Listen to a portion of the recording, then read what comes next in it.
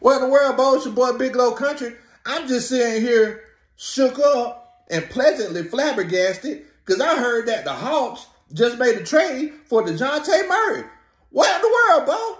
Yes, DeJounte Murray just got traded to the Atlanta Hawks. They traded away Danilo Gallinari and 3 first-round picks.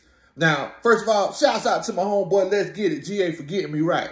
But this is the perfect situation. Now, I've been saying for the last 2 years that the Atlanta Hawks need to figure out what they're going to do and get some all-star talent around Trae Young, because if he doesn't get it here, it's just like a relationship. If you don't get it here, you finna get it somewhere else, Bo. Now, let's be honest, and y'all let me know if y'all disagree with me or not. John Collins is not a number 2 guy. He's not the number 2 guy that's going to help will you through the playoffs. He'll have a few good games in the playoffs where he'll get more than 20 and 10. But realistically, John Collins is not consistently a 20 and 10 guy. With DeJounte Murray, you got a guy who's, like I said, he's an all-star. He's a defensive monster.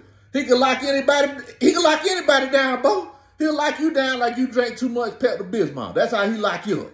And he's one of those situations where Trae Young can now work off the ball. He don't have to worry about bringing the ball up court.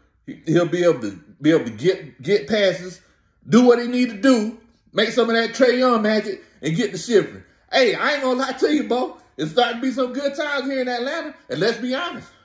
I mean, who's to say John Collins is even gonna be here next season?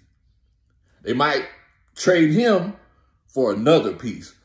Book it. Atlanta Hawks are going to be the 4th seed or higher next year in the Eastern Conference. What in the world, Bo?